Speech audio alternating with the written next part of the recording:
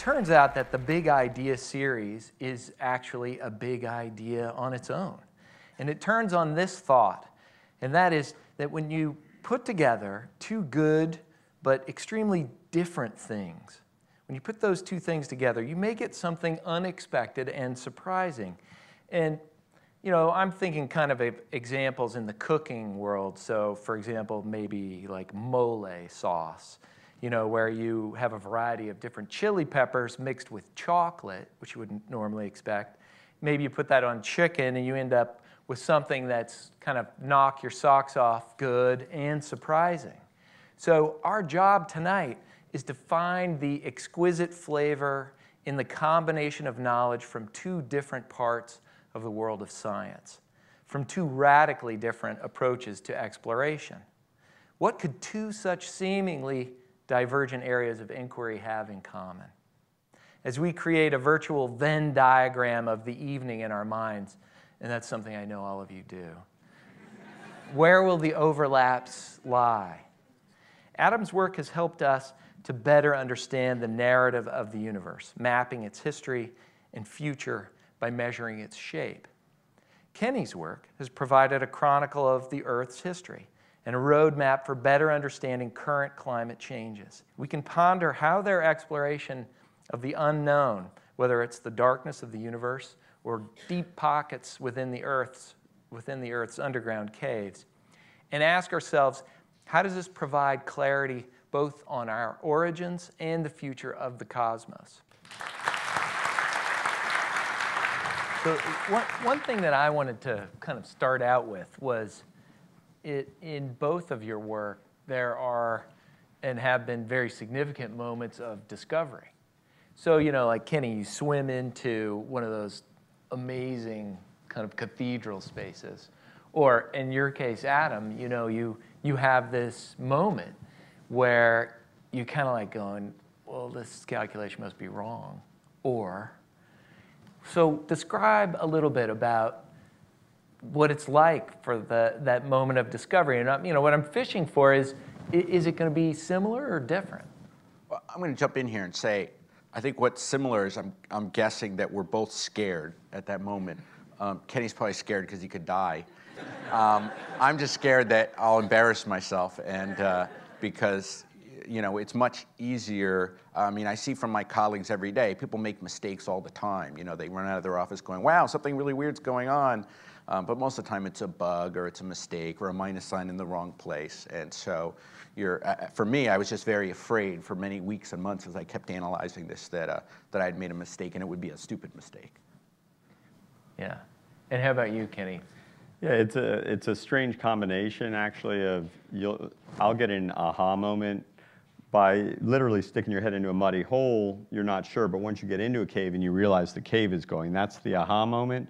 But then comes very long periods of waiting, which I think, you know, when you see it come out in the popular press and even in, you know, peer-reviewed journals, that's usually after months, if not years and years of whatever you found getting put through the ringer. Yeah.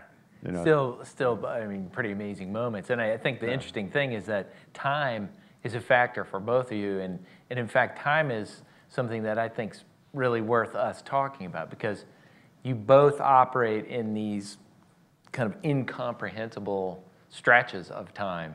I mean, Adam, your stretches of time are just totally ridiculous. And Kenny's, yours are also pretty ridiculous. But talk a little bit about how you think about time, and also, is time kind of on your side in terms of your research, or is it working against you? Well, one of the strange aspects of our research is the existence of dark energy, the fact that the expansion is accelerating. Taken at face value, if we don't end up learning something else about dark energy, implies that eventually the universe will be expanding faster than the speed of light. Now, you may have heard nothing can travel faster than the speed of light. That's true. Nothing is traveling faster than the speed of light. It's actually space itself, the imaginary distance between 2 points, which is growing faster than the speed of light. That has real strange consequences, which is eventually we won't be able to see distant objects anymore. The distant galaxies will essentially wink out because they will be moving away from us faster than the speed of light. Light will not be able to reach us from them. And so it'll get dark and dark and dark. It's sort of, if you can imagine, concentric shells moving in until we can only see the very nearby objects right around us. And so some people have even pointed out billions of years from now, cosmologists will not be able to discover what we discovered. So we'll have to leave some good notes. Right, and also there goes the job security. Yeah, Right. wow. That's right. Yeah, I guess I have a more existential dilemma grappling with time. I mean, certainly when you look at the evolution of life, if we believe that time scale that I put up, you realize to a certain degree our insignificance of humans as a species. On the opposite end of the time spectrum, when I'm in a cave, you're keenly aware of every second that's passing because your time is intricately linked to the air in your tanks or whatever your breathing source is. So every second feels, you're literally feeling time pass. And the two extremes, I mean, it puts you into this thought about, the deepest thoughts about what life is and why we're here and will we last being here and how much we want to be here as an individual and a species that wants to keep surviving. But then you step back and you look at how fleeting our lives are, our generations are in geologic time. I always find it But you're also keeping me up at night. Just to jump in here, I'm struck by one similarity that I wouldn't have imagined, but the amount of time you could stay down there and investigate, as you say, is limited and the seconds are precious. We actually face the same sort of thing. The time on the Hubble Space Telescope is incredibly precious and very difficult to obtain. There is only one Hubble Space Telescope. All astronomers want to use it. It's oversubscribed by a factor of 10. So there's 10 experiments or projects we would like to do, or 10 years worth for every 1 year that's available. And so we schedule it down to the second. And so I may get allocated for the science project that I want to do a certain amount of time that will be allocated in seconds. And I very jealously look over the schedule of how to get the most out of those seconds. And I'm struck with how similar that is to the seconds you can spend in your environment. Right, and probably similarly, there's some places where you're only going to get to go there once. shift gears a little bit. One thing we were talking about earlier is this idea of how you kind of perceive your field, or how you did, and not accept the received wisdom. For you, Adam, there was this kind of understood idea. You showed us well, it's really the crunch diagram. And that was the way to think. So let's talk a little bit about, accepting or not accepting, pushing or not pushing, being skeptical or not being skeptical, and what value that has, not just for science, but as explorers. I mean, I think whether it's genetic or I think there's a genetic trait among certainly people who are into exploration and exploration-related science that you're a natural skeptic. You don't believe what you see, so you push further. And it's certainly, that's why we were talking before. It makes me laugh when the scientific community is accused of making a concerted effort of some kind of hoax, whether it's climate change or something else.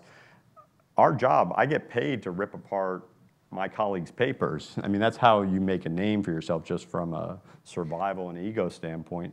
But also, I think it's what drives you, is you don't take things at surface value. And it's very tricky as a teacher to get students to, you want to teach them a certain set of information, then you want them to question that set of information.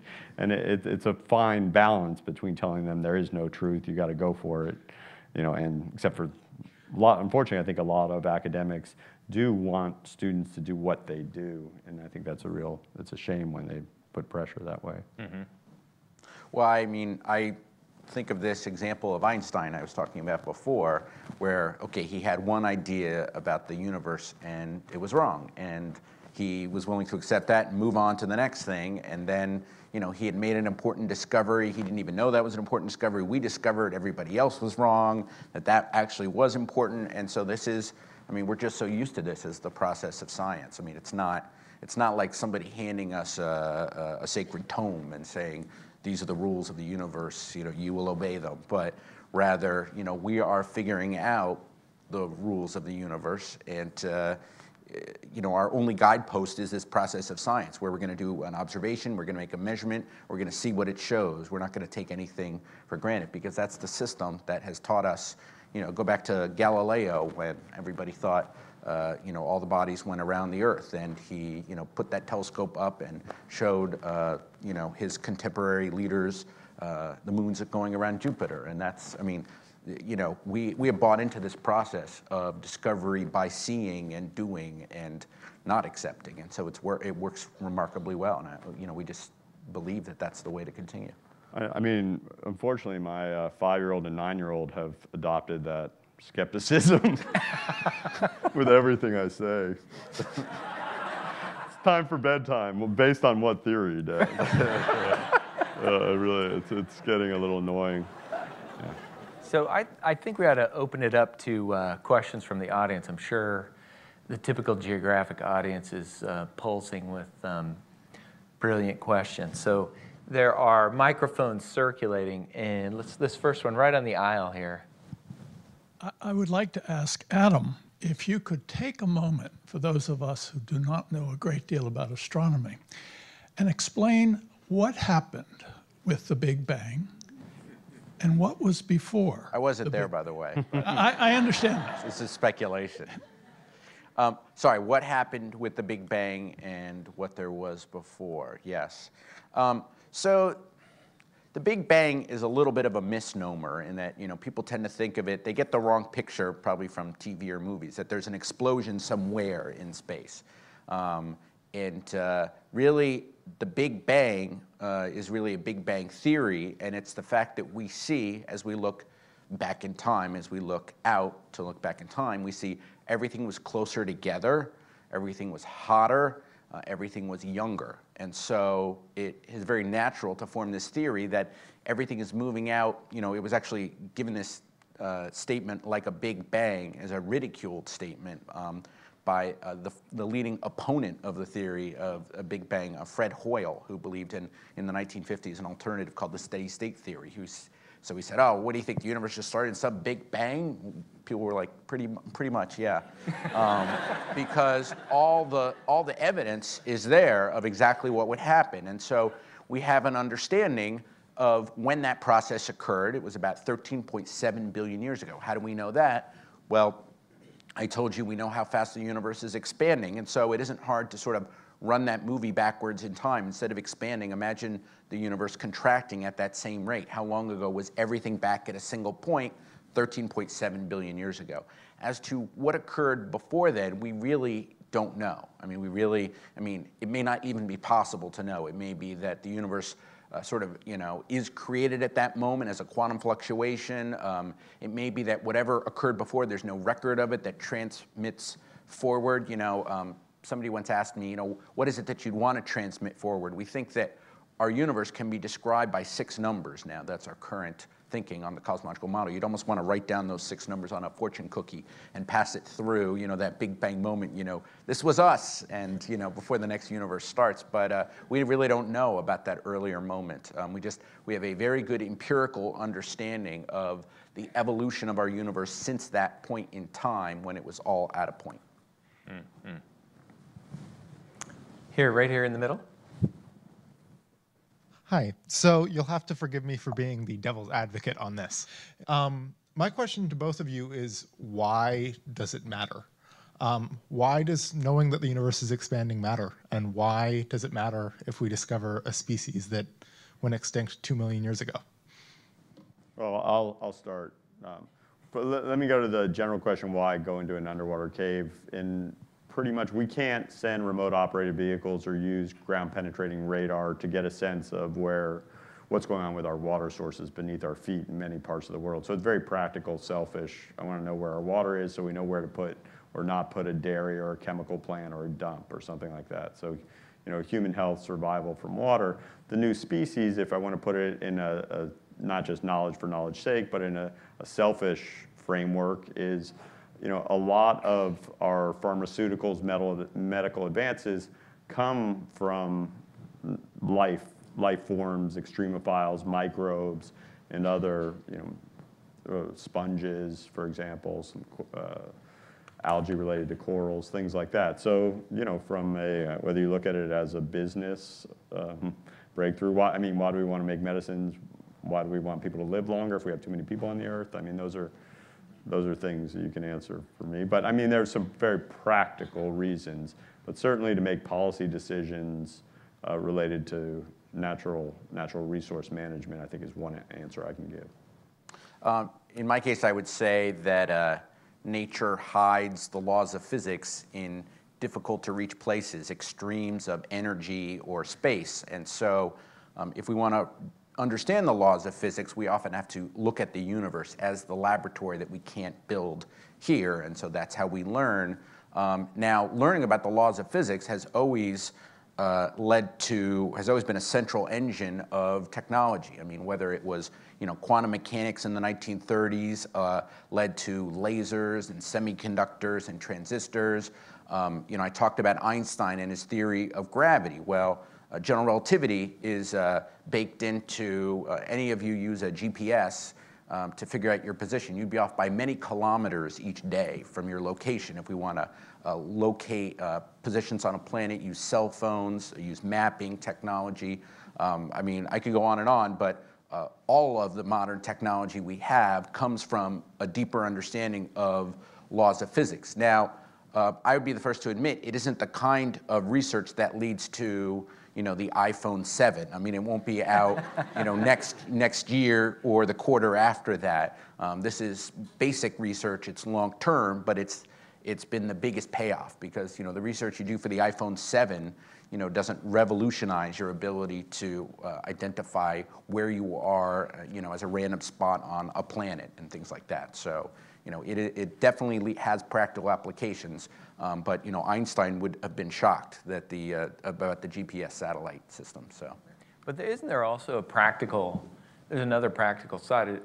You know, Kenny, in your case, you're telling us about the history of the planet, and like a lot of social sciences, you know, we learn from the past so that we can know the future. In terms of climate, there's an interesting record there. Maybe it's not predictive. No, that's right. Certainly, I mean, the samples we're getting from the dust and the speleothems, the stalagmites, will directly impact how we go about, you know, changing our climate models, which has implications for our ability to plan for the future, which is a, you know, very uncertain future in many ways. While we know climate change is happening, we don't have a great sense of what regional changes will be and the timescales that things may occur, and, you know, the sensitivity of the climate system. So anything that helps us record variability of the past is a step toward better understanding the future. Well, you know, I know that we could go and go and go, but Infinitely. But yes, that's right. if space Yeah. It's accelerating too, and. But I just want to thank both of you so much, and thank the audience for a fantastic, thank you all. fantastic evening. Yeah.